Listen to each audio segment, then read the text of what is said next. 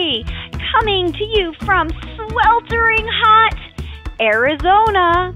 Today, I am going to talk to you about backgrounds.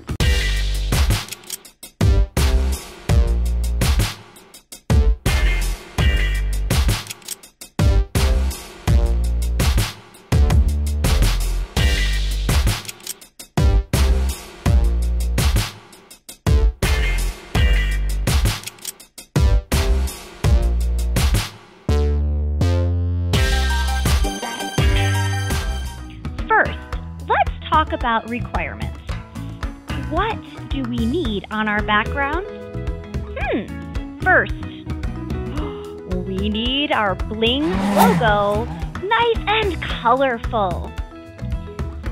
2, we need to have our name. 3, we have to have a welcome sign.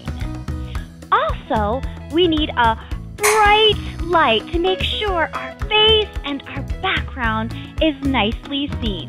I think I have more than 10 backdrops. You can have different things on your backdrop like colors. Lots of colors. Flashcards. National flags. Letters.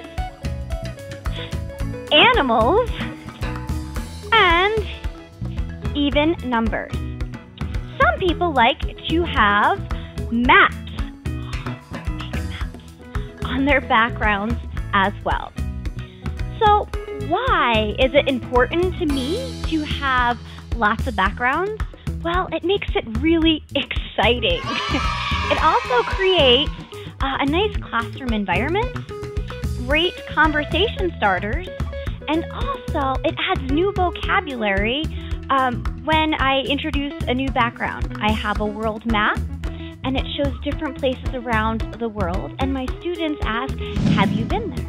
Can you tell me about that place? So for me, it's really fun to think of different backgrounds. Lastly, I get bored very easily, and so if I do not want to look at the same background, why would my students that I've had for a year want to look at the same ones too? I wonder how my husband's last 20 years.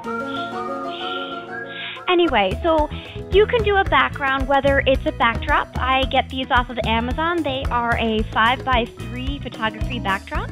Or you can do something simple as cards, or pictures, or maps.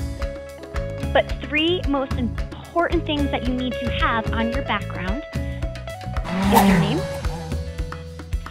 our beautiful Bling logo, and welcome. All right, thank you. Bye-bye.